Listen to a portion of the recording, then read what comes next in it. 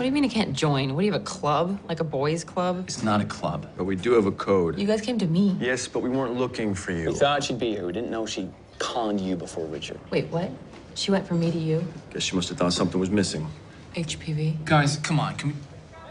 Wait, did you give her HPV? No.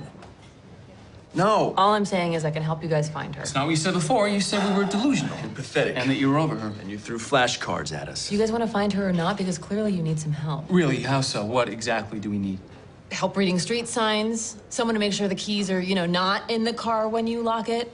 Something about women. Told you, lesbian card. Oh my God, you guys are so far out of your league, you have no idea. Oh, we found you, didn't we? You weren't looking for me. Well, yeah. But still. So what are you and SpongeBob Squarejaw gonna do now? You're sharing a bowl of chicken noodle soup. I bet you don't even have money for lunch. Hey, we didn't have money for gas or hotels either, but we figured it out. We don't need your help. Yes, you do. No, we don't. God, you are so desperate, it's pathetic. I am not pathetic! Whoa. Whoa. Hey, Jules, listen. Seriously, no hard feelings. We've all been through a lot, but I really think it's best if we just, went our separate ways. No, you don't get to just barge into my life right when I was getting better, when I was like this close to getting over her. You don't get to do that and then reject me. I reject you. You reject us. Jeez, man. What a freaking psycho. I don't know, man. I think she's just heartbroken like us. Like us, my ass, dude. That chick is seriously disturbing. Oh, my God!